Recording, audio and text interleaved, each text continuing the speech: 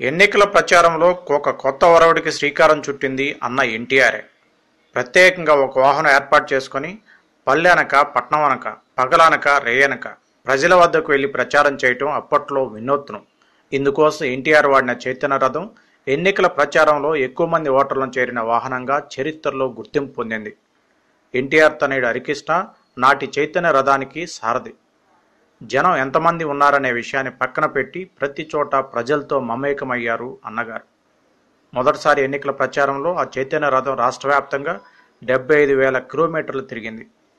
December నెలలో 1982లో ఎన్నికల ప్రచారం సందర్భంగా 72 గంటల పాటు నిద్రాహారాలు మాని నిర్విరామంగా ప్రచారం సాగించి చరిత్ర సృష్టించారు ఎన్టీఆర్. 1982 డిసెంబర్ 21న రాత్రి బీబీసీ తన వార్తా ప్రసారంలో ప్రపంచంలో ఇంతవరకు ఎవరు ఇంత తక్కువ సమయంలో ఇన్ని చోట్ల ఇన్ని లక్షల మంది ప్రజలను ఉద్దేశించి ప్రసంగించలేదు అని ఎన్టీఆర్ను కొనియాడింది. ఇదే విషయాన్ని ఎన్టీఆర్ మనవళ్లు ఇటీవల ప్రస్తావించారు. యంగ్ టైగర్ ఎన్టీఆర్ హీరోగా మాటల మాంత్రికుడు త్రివిక్రమ్ దర్శకత్వంలో తెరకెక్కిన చిత్రం అరవింద సమేత వీర రాఘవ అనేది ట్యాగ్లైన్. ఈ చిత్ర ప్రీ రిలీజ్ వేడుకల్లో కళ్యాణ్ రామ్ ఆసక్తికర విషయాన్ని ప్రస్తావించారు.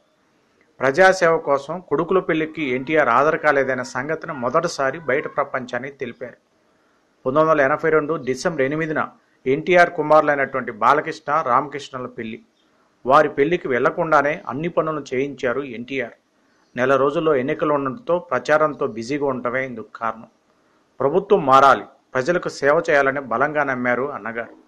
అందుకే తన కొడుకుల పెళ్లి కంటే ప్రజల బాగోగులే ముఖ్యమనుకున్నారు. సొంత కొడుకుల పెళ్లికి వెళ్లకుండా ఆగారు. అప్పట్లో అదో పెద్ద చర్చ అయింది. ప్రజల కోసం పనికిచ్చినటువంటి గౌరవం ఎన్టీఆర్ ఇది అని అంతా అనుకున్నారు. అదే కాదు, 1962లో పొద్దున్నే మేకప్ వేసుకుని షూటింగ్కి వెళ్ళిన ఎన్టీఆర్కు ఒక ఫోన్ వచ్చింది. అశుభవార్త వినాల్సి వచ్చింది. ఆయన పెద్ద కుమారుడు నందమూరి రామకృష్ణ ఇక లేరనేది సారాంశం. అలాంటి వార్త విన్నప్పుడు ఏ తండ్రి అయినా తట్టుకోలేడు. కానీ ఆ రోజంతా షూటింగ్ చేసే వెళ్ళారు ఎన్టీఆర్. నిర్మాతకు నష్టం రాకూడదనేటువంటి ఆలోచనే ఇందుకు కారణం.